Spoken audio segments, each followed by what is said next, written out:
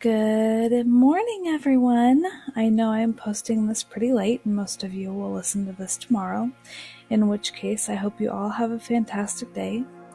The reason I'm recording this is for two reasons. Number one, I want to thank everyone for watching our live episode we had the other night. Currently, it is at 159 views and keeps climbing. I can't even describe how much that means to the both of us. Thank you.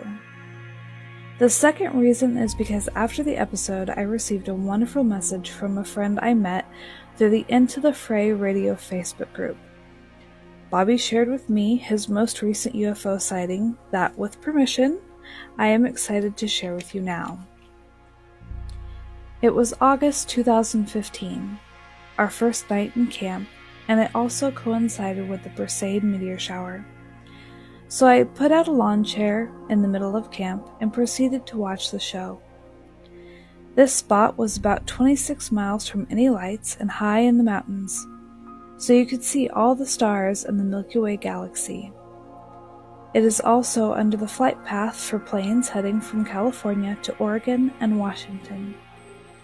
About 10 minutes into watching, a jet started coming over from California headed north. Under the plane, and slightly behind it, was a blue-white glowing orb. The hole underneath of the jet was lit up from this glow. It followed the plane until it was out of sight. Wow. Thank you, Bobby, so much for sharing this experience.